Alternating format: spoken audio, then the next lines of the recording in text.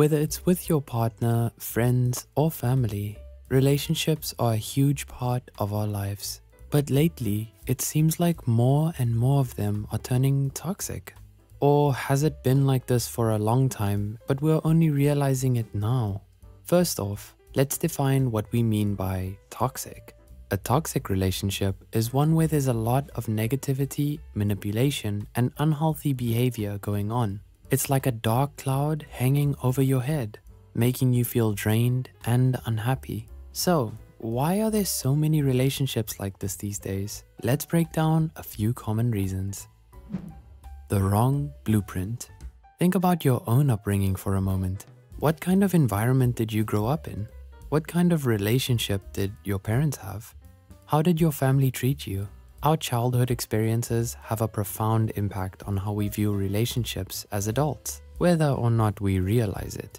You see, our family members are like the architects of our emotional blueprint. We learn from their example what love, respect, and communication should look like. So if you grew up with any unhealthy dynamics in your family, say for example, frequent shouting and yelling, or a lack of emotional support, you might unintentionally replicate those behaviors in your own relationships.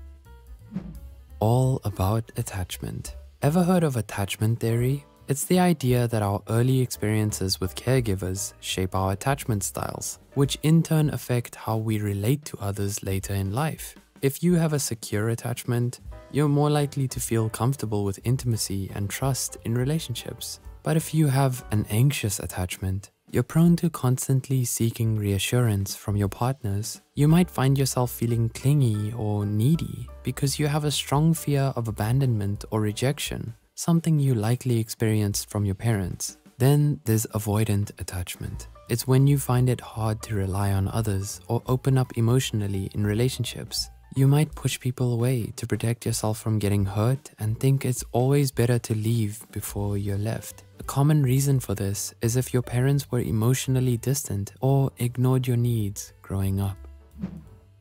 Communication breakdown.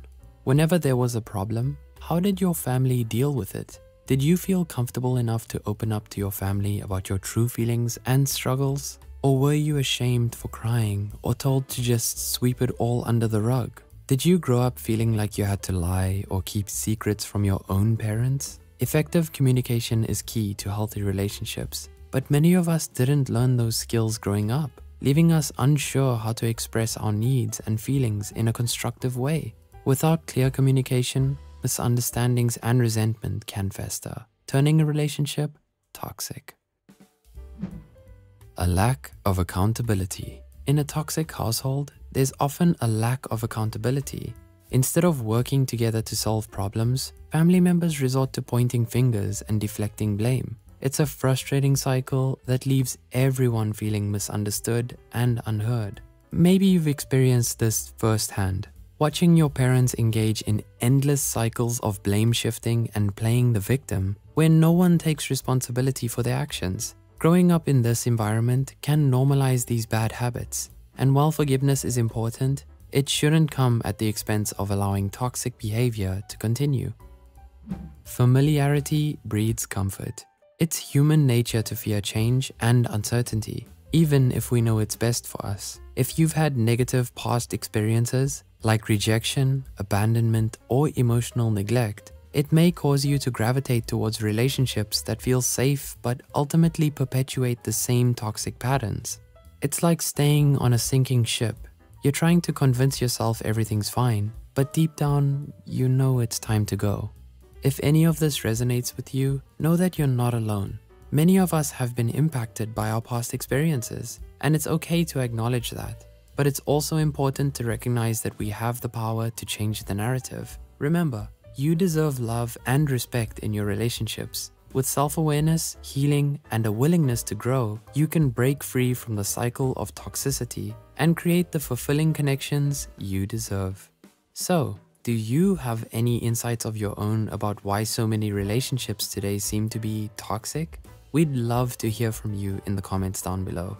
And if you're interested in diving deeper into this topic, check out our other videos on 6 signs your trauma is making you lonely, and do you love them or just attached? Don't forget to hit that like button, share this video, and subscribe to our channel for more insightful mental health content. Thanks for watching.